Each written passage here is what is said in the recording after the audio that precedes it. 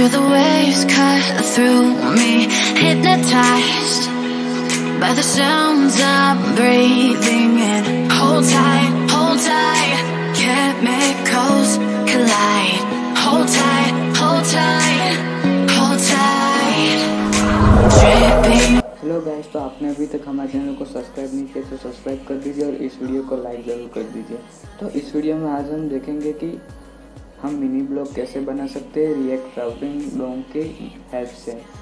तो let's get started. तो सबसे पहले हम react.js में मैं नया प्रोजेक्ट बनाऊंगा और उसका नाम लिखूंगा मिनी ब्लॉग। सो इंस्टॉल हो रहा है। तो मैं वीडियो को थोड़ा स्किप कर लेता हूँ, आप इंस्टॉल कर देना। सो हमारा प्रोजेक्ट इंस्टॉल हो गया है। तो अब हम इसे विजुअल कोड में ओपन कर लेंगे। सो हमने इसे VS कोड में ओपन कर लिया है। उसके बाद हम नेक्स्ट काम ये करेंगे कि क्रोम पे जाएंगे और बूटस्ट्रैप को इंस्टॉल करेंगे, बूटस्ट्रैप फाइल को। तो आप गूगल पे simply npm bootstrap 5 install bootstrap 5 लिखेंगे तो यहाँ पे npm.js.com पे bootstrap 5 आपको मिल जाएगा। इस पर आप क्लिक कीजिए।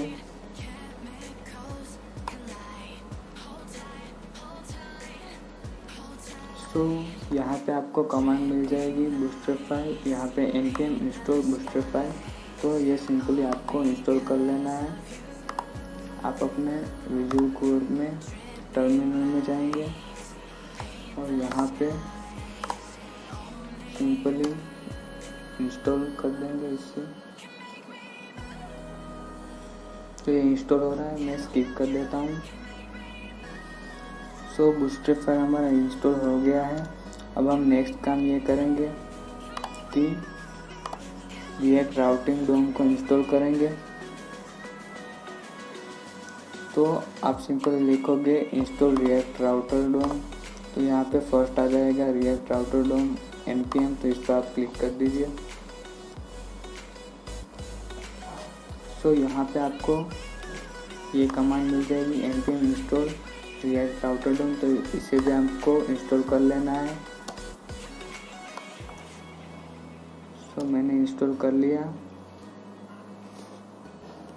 सो ये इंस्टॉल हो गया है। अब हम इसको npm स्टार्ट कर देंगे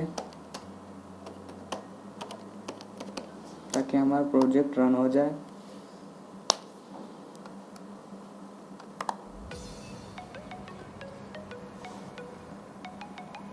सो हमारा प्रोजेक्ट सक्सेसफुली रन हो चुका है। अब हम नेक्स्ट काम करेंगे कि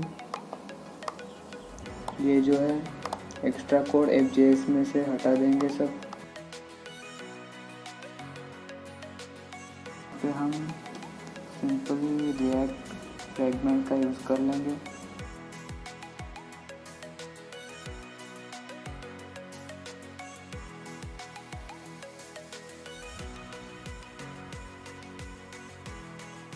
और यहाँ पर मैं H1 में ले लूँगा।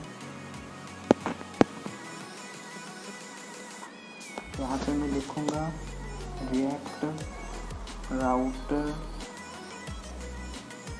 रिएक्ट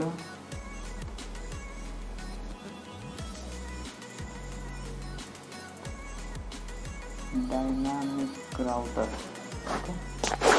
तो अब हम यहाँ पे बूटस्ट्रैप का क्लास यूज़ करेंगे। टेक्स्ट को सेंटर कर देंगे एंड को कलर दे देंगे टेक्स्ट इन्फो और मार्जिन टॉप पे 3 दे देंगे। तो उससे पहले हमें एक काम करना होगा कि बूटस्ट्रैप को इंपोर्ट करना पड़ेगा। सबसे पहले मैं रिएक्ट को इंपोर्ट कर लूँगा, फिर इंपोर्ट बूटस्ट्रैप की CSS को आपको इंपोर्ट करना पड़ेगा। सो नोड मॉड्यूल्स में बूटस्ट्रैप करके होगा। ये रहा नोड मॉड्यूल्स बूटस्ट्रैप और CSS के अंदर आपको यहाँ पे बूटस्ट्रैप min.css मिल जाएगी, ये रही। तो सिंपली आपको यहाँ पे $node modules bootstrap, यहाँ पे आपको bootstrap dist और css, इसके अंदर bootstrap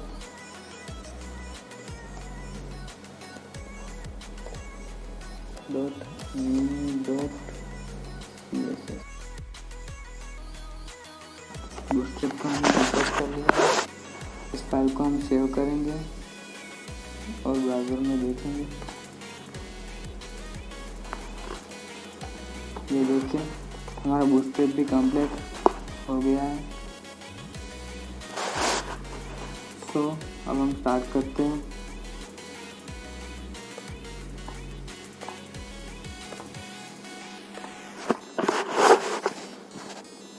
सबसे पहले हम react router DOM को इंपोर्ट करेंगे। सो import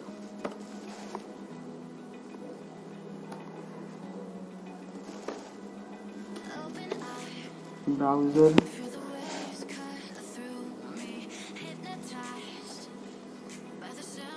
router as a router and routes ले लेंगे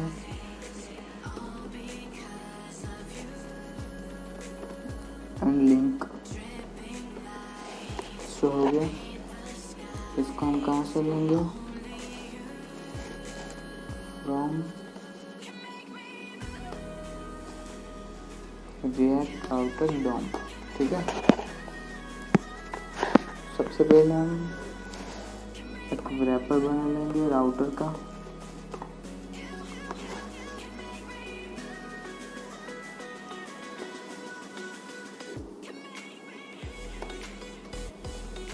इसके अंदर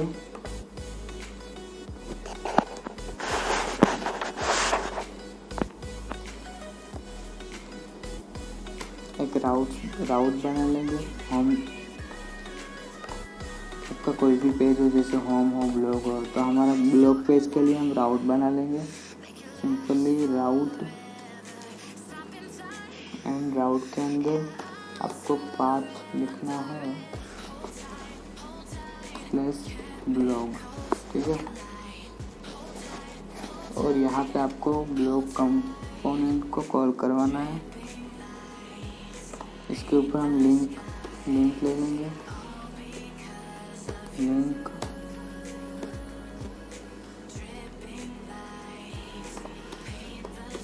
होगा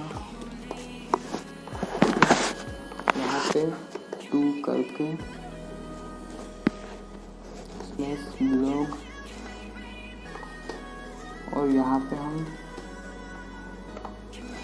ब्लॉग go to blog, ठीक है। और अब हम क्या करेंगे? एक ब्लॉग का कंपोनेंट बनाएंगे नया blog.js, ठीक है।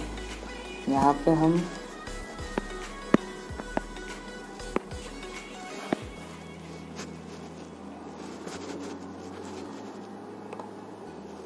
RCH करूँगा तो फंक्शनल कंपोनेंट आ गया। यहाँ पे हम फंक्शनल कंपोनेंट लेंगे, रिएक्ट को इंपोर्ट कर देंगे। और नेक्स्ट काम ये करेंगे कि इंपोर्ट हम यहाँ पे रिटर्न कर देंगे।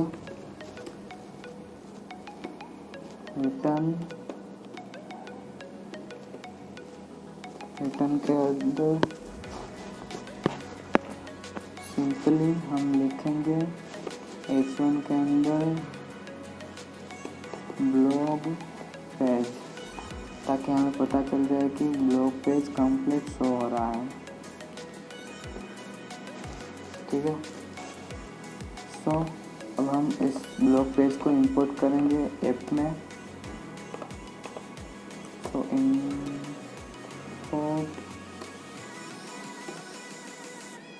ब्लॉग फ्रॉम ब्लॉग, और यहाँ पे हम ब्लॉग लिखेंगे और यहाँ पे हम राउट्स के अंदर ब्लॉग को रन करवाएंगे। सिंपली राउट्स के अंदर ब्लॉग को ले लेंगे। तो हमारा ये राउट्स कंप्लीट हो गया। अब इसे हम सेव करके देखेंगे कि हमारा प्रीव्यू जो कंप्लीट आ गया है। तो हम यहाँ पे गो टू ब्लॉग पे क्लिक करेंगे तो ये देखिए गो टू ब्लॉग पेज हमारा शो हो गया है। सो इतना कंप्लीट हो गया। सो अब मैं डेटा का एक एरे बना लूँगा। न्यू फाइल डाटा करके data.js, और यहाँ पे const डाटा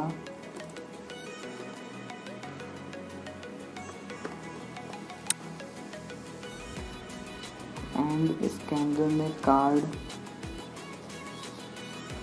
डेटा। ओके, तो सिंपली इसके अंदर हम हमारे जो कार्ड के डेटा है सब रखेंगे। यहाँ पे हम आईडी रखेंगे 1 और इमेज रखेंगे उसका सोर्स एंड यहाँ पे आएगा टाइटल एंड देन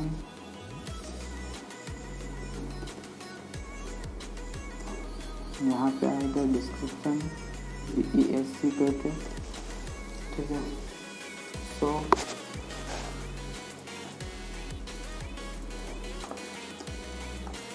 अब मैं यहाँ पे कुछ इमेजेस इंपोर्ट कर लेता हूँ।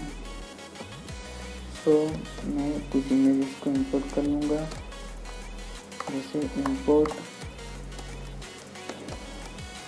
इमेज 1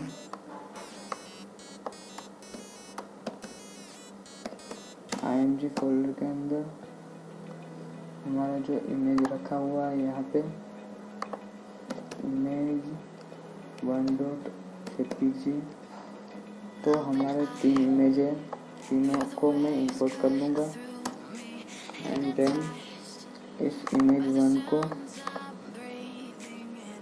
इमेज 2 कर दूँगा, यहाँ पे 2 कर दूँगा, यहाँ पे 3 एंड देन यहाँ पे 3। तो इमेज 1 को हम डेटा 1 के अंदर कॉल करवाएंगे। ओके, यहाँ पे हमने रख दिया और टाइटल के अंदर हम सिंपली लिख देते हैं टाइटल 1 एंड डिस्क्रिप्शन के अंदर हम कुछ टेक्स्ट रख देते हैं। यहाँ पे कुछ टेक्स्ट कॉपी करके हम रख देते हैं अभी। ठीक है, तो हमने ये टेक्स्ट लिख दिया है सब। यहाँ पे कुछ प्रॉब्लम हो रहा है।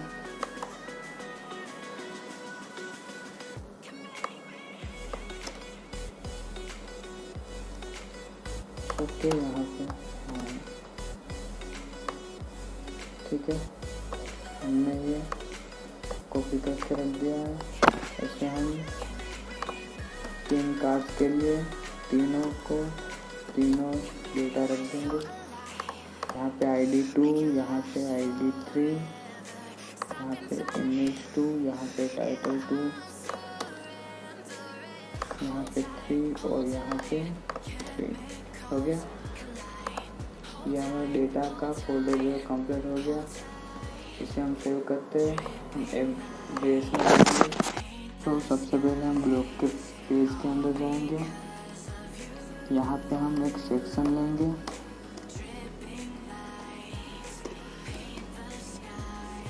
पे क्लास नेम,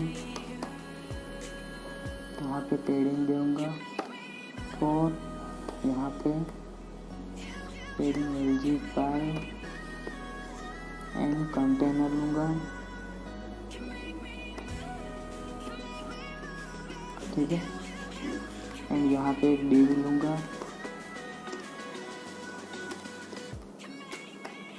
यहाँ पे class name is equal to, यहाँ पे row and justify content centre, ठीक है। एंड अब हम यहाँ पे कार्ड्स को शो करवाएंगे, तो सिंपली हम बूटस्ट्रैप 5 की वेबसाइट में जाएंगे। आप यहाँ पे बूटस्ट्रैप V5 लिखेंगे तो यहाँ पे बूटस्ट्रैप की जो ऑफिशियल वेबसाइट है वो आ जाएगी। यहाँ से हम सिंपली कार्ड्स को कॉपी करेंगे, तो यहाँ पे हम कंपोनेंट्स के अंदर जाएंगे, कार्ड्स के अंदर जाएंगे,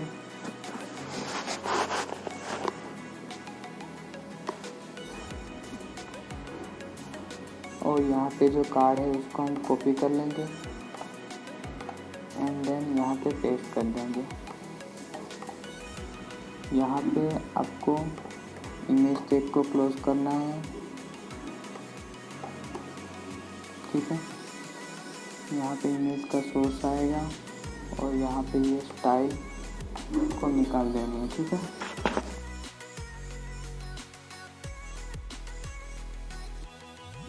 अब आपको यहाँ पे एक div और बनाना है, इस div के अंदर इस कार्ड को लेना है,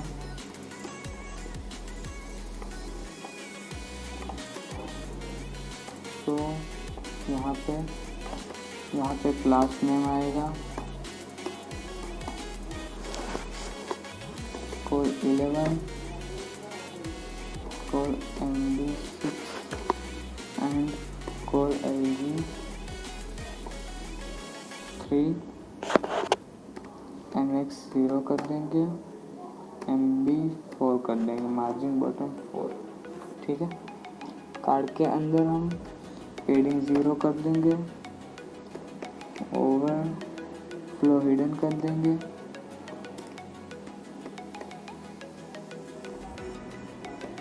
एंड हाइट 100 कर देंगे एंड शेडो देंगे।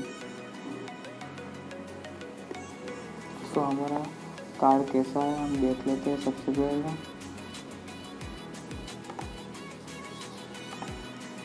यहाँ पे देखिए ये कार्ड आ चुका है। तो अब हम इस कार्ड को एक अलग कंपोनेंट्स के अंदर कॉल करवाएंगे, तो यहाँ पे सिंपली अलग कंपोनेंट बनाएंगे, न्यू फाइल कार्ड करते हैं हम कंपोनेंट बनाएंगे कार्ड.js। यहाँ पे हम क्लास कंपोनेंट ले लेंगे, चलेगा, ठीक है। और यहाँ पे हम सिंपली इस कार्ड को कट करके यहाँ पे कार्ड में पेस्ट कर देंगे, और हम यहाँ पे प्रॉप्स के थ्रू यहाँ से डेटा कॉल करवाएंगे, ठीक है। सो यहाँ हम प्रॉप्स ले लेंगे सिंपली,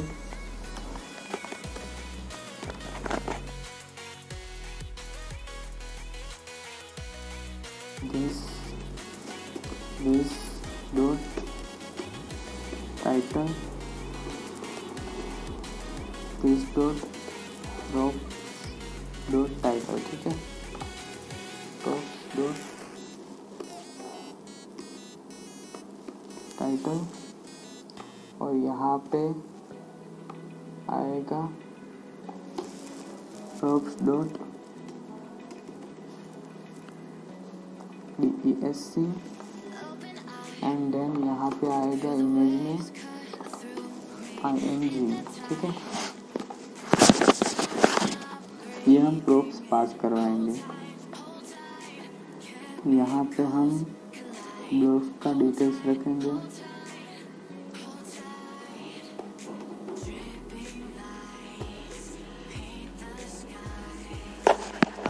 हमें क्या करना होगा कि रिएक्ट राउटर जो है उसे राउट को डालना होगा, ताकि हम यहाँ पे जो डिटेल्स पे क्लिक करें तो पर्टिकुलर ब्लॉक डिटेल्स के अंदर, पेज के अंदर हम जा सके। ठीक है, तो यहाँ पे इंपोर्ट, यहाँ पे हम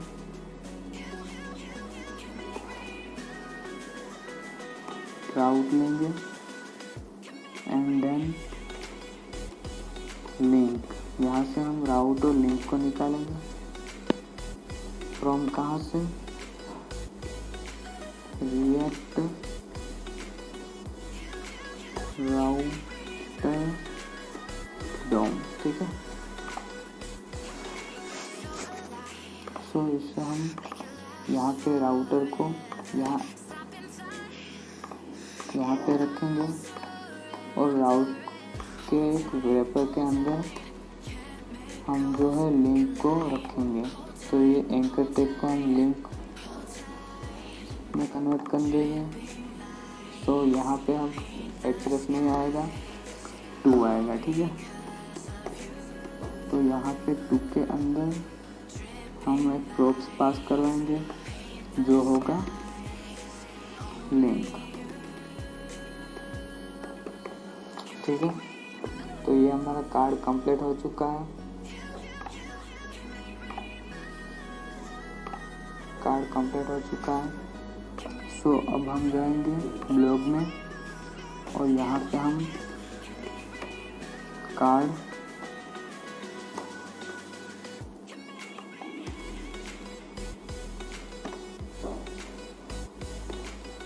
यहाँ पे आएगा इमेज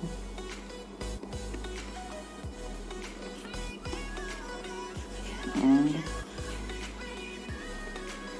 टाइटल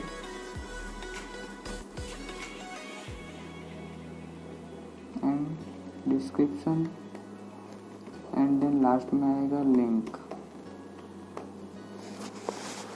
अब हम जो डेटा को शो करवाएंगे यहाँ पे, तो सिंपली इंपोर्ट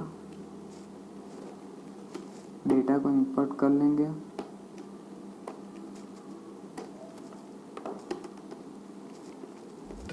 सो डेटा को इंपोर्ट कर लिया।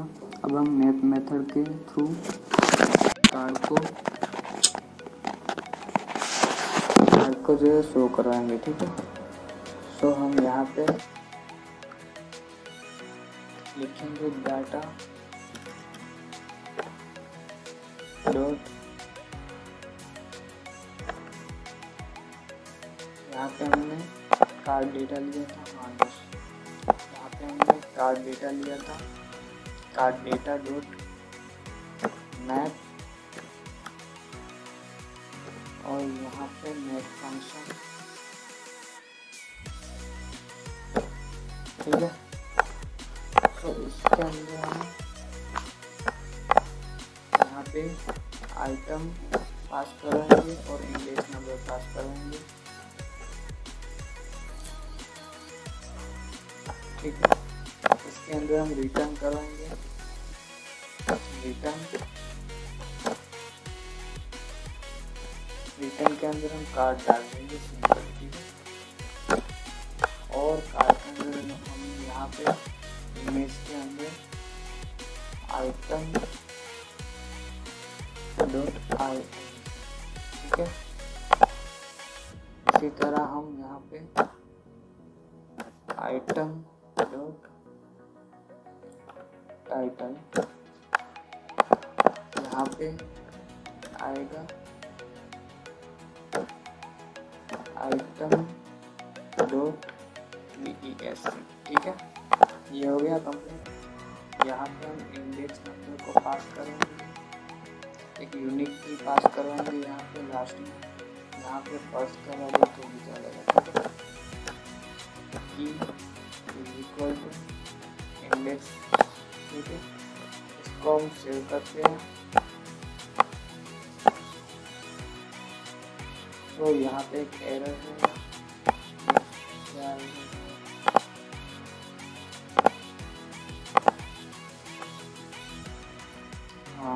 कार्ड को क्लोज नहीं किया है, हमें कार्ड को सेल्फ क्लोज करना है, तो उसे सेव करेंगे हम।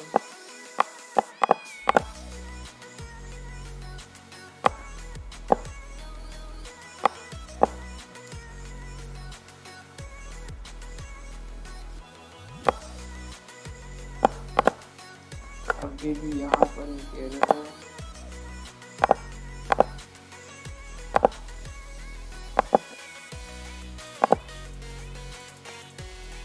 देखो यहाँ पे एक एरर है। हाँ, हमने डेटा को जो है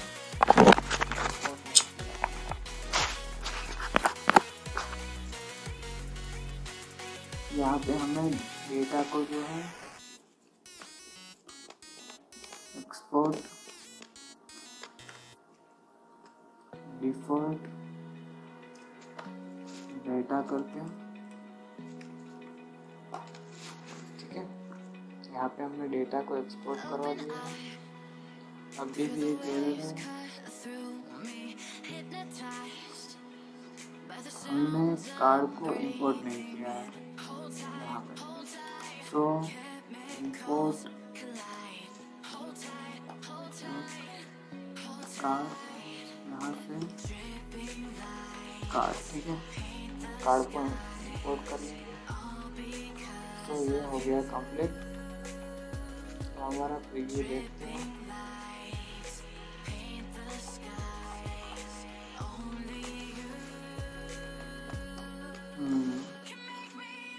सो यहाँ पे सभी डेटा शो हो गए हमारे। यहाँ पे हम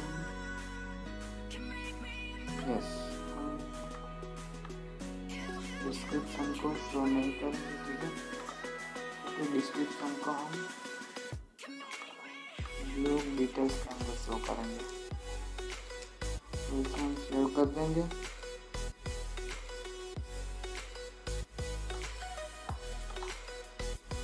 ठीक है, यहाँ पर हम रिफ्रेश कर लेंगे। तो हमारा ब्लॉग डिटेल्स का पेज जो है कम्प्लीटली शो हो रहा है। अब हमें यहाँ पे ब्लॉग डिटेल्स का पेज राउटिंग में डालना पड़ेगा, मतलब हमें एक ब्लॉग डिटेल्स का पेज बनाना पड़ेगा ताकि हम यहाँ पर डिटेल्स पर क्लिक करें तो पर्टिकुलर ब्लॉग पे जा सके। ठीक है, तो सबसे पहले हम यहाँ पे डिटेल्स का एक यहाँ पे react.js और इसको हम क्लास कंपोनेंट बनाएंगे। और यहाँ पे मैं अभी सिंपली लिख देता हूँ लॉग डिटेल्स, ठीक है, ताकि हमें पता चले कि ये पेज रन हो रहा है। अब हमें सिंपली एफ.जेएस में जाना है, यहाँ पे राउट बनाएंगे, इसका नाम होगा डिटेल्स।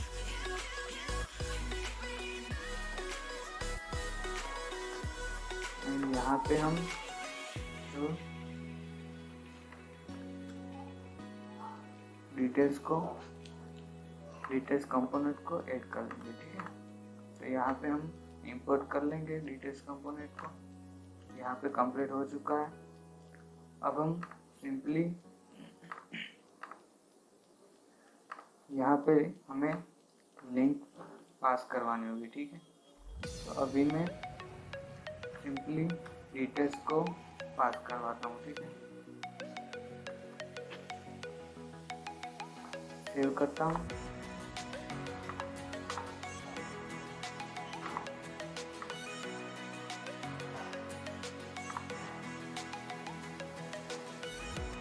यहाँ पे डिटेल्स पे क्लिक करता हूँ। ये देखिए हमारा ब्लॉग डिटेल्स का पेज जो है आ गया है। ठीक है, अब हमें क्या करना होगा, इसको हम डायनामिक बनाएंगे। तो इसके लिए हमें इसके लिए हमें पर्टिकुलर ब्लॉक की आईडी चाहिए होगी ताकि हमें पता चले कि कौन से ब्लॉक पे हम क्लिक कर रहे हैं तो वो शो हो जाए। ठीक है, तो हम ये ब्लॉक पर क्लिक करें तो इसकी हमें सिंपली आईडी पास करना चाहिए। ठीक है, तो सिंपली इसके लिए हम यहाँ पे react.js में यहाँ पे सेव करेंगे कॉलम आईडी करेंगे। ठीक है, और यहाँ से हम प्रॉप्स पास करवाएंगे। यहाँ पे हम राउट के अंदर रेंडर लेंगे, रेंडर एंड देन यहाँ पे हम प्रॉप्स इज इक्वल टू यहाँ पे एरो फंक्शन एंड इसके अंदर जो है हमारा डिटेल्स का एक एज हम डाल देंगे।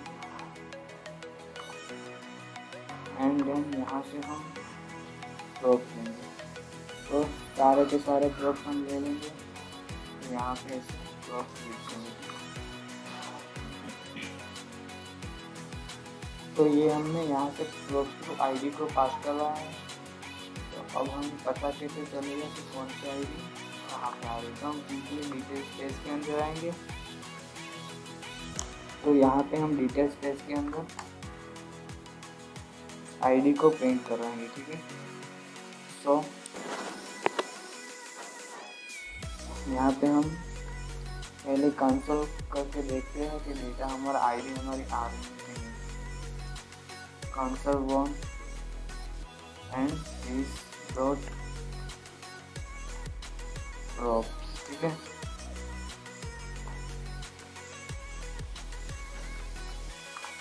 यहाँ पे आईडी आ रही है कि नहीं देख लेते। ठीक है, सिंपली हम लॉग में जाएंगे, यहाँ पर लॉग डिटेल्स पर क्लिक करेंगे। अब हम कंसोल ओपन करेंगे।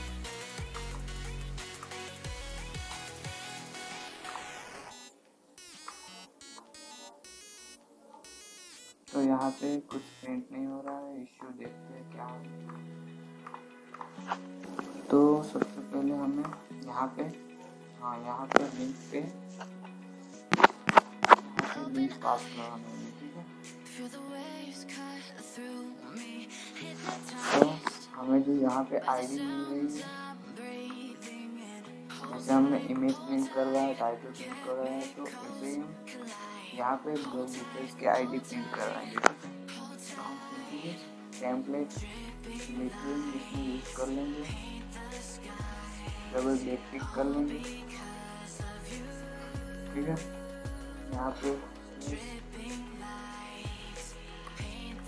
डिटेल्स यहाँ पे हम भी प्रिंट करवा देंगे। ठीक है, आइटम डॉट आईडी इसलिए हमारे सभी में डायनामिक लिंक पास हो जाएगी। आईडी सेव करेंगे और ये हो रहा है कि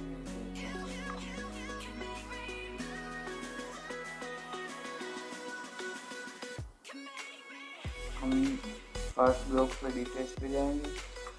यहाँ पर ब्लॉक डिटेल्स आ रहा है और यहाँ पर ऊपर आईडी हमारी 1 पास हो रही है। जैसे अब हम यहाँ पर कंसोल पे जाएंगे, हमने जो कंसोल किया है वो भी कम्प्लीटली शो हो रहा है। ठीक है, तो यहाँ पे हमें कंसोल पे मैच मिल रहा है, मैच के अंदर फ्रांस के अंदर आईडी मिल रही है। तो सिंपली हम इस आईडी को गेट करें। तो इस आईडी को गेट करने के लिए सबसे पहले प्रॉप्स डॉट मैच लिखना होगा एंड इसके अंदर से डॉट आईडी।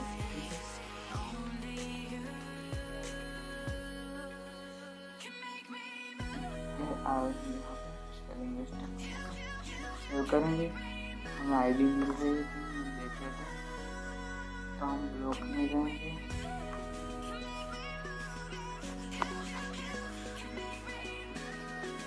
अब यहाँ पे ब्लॉक नंबर 1 पे यहाँ पे हमें आईडी मिल गई है, देखो 1 आईडी मिल गई।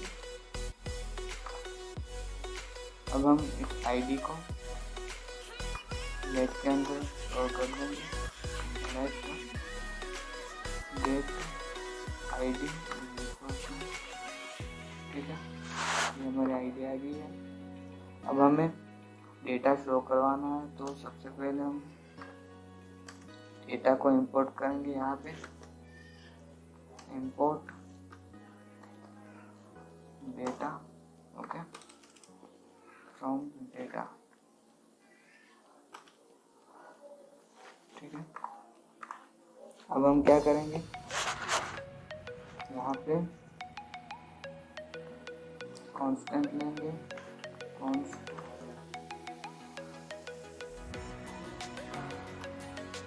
Gate data,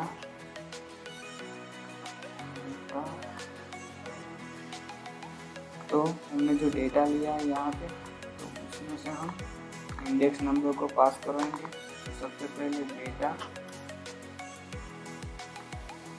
dot start data यहाँ पे हम इंडेक्स नंबर देंगे, इसलिए हम इंडेक्स नंबर के अंदर ये गेट आईडी दे देंगे, गेट आईडी एंड, ठीक है, एंड हम यहाँ पे -1 कर देंगे। ये हमने क्यों किया, क्योंकि इंडेक्स नंबर 0 से स्टार्ट होता है इसलिए, ठीक है। अब हम यहाँ पे सिंपली कंसोल पे डेटा प्रिंट कराएंगे, console dot one get data, तो यहाँ पे प्रिंट कराएंगे, ठीक है। सेव करेंगे, डेटा प्रिंट हो रहा है, देख लेते हैं। ये देखो यहाँ पे आईडी नंबर 1 का डेटा प्रिंट हो रहा है। मैं फिर से आपको दिखाता हूँ। यहाँ पे हम दूसरे टाइटल पे क्लिक करते थे, तो यहाँ पे उसका हमें डेटा मिल रहा है, देखो, ठीक है। इसको सिंपली हम अब प्रिंट करवा सकते हैं, ठीक है। हम यहाँ से सेक्शन ले लेंगे, सेक्शन को कॉपी किया, यहाँ पे पेस्ट कर देंगे, तो क्लोज कर देंगे, क्लोज सेक्शन, एंड देन यहाँ पे हम लीव वापस चले लेंगे, एंड यहाँ पे हम क्लास नेम कॉल ऐड कर देंगे। यहाँ पे हम इमेज प्रिंट कराएंगे। अब